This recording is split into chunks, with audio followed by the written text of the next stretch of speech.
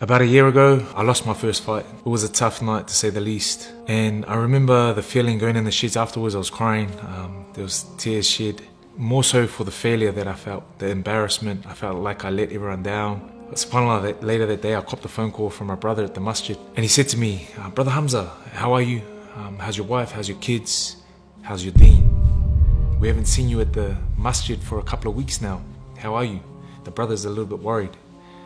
And subhanAllah, they didn't ask about my fight. He didn't ask about my fight, he asked about my deen. And in Islam, we say the believers are the ones that love for their brother what they love for themselves. And I couldn't think of anything more beautiful than wanting essentially Jannah, or for myself to stay on the path. And that's what essentially they were doing.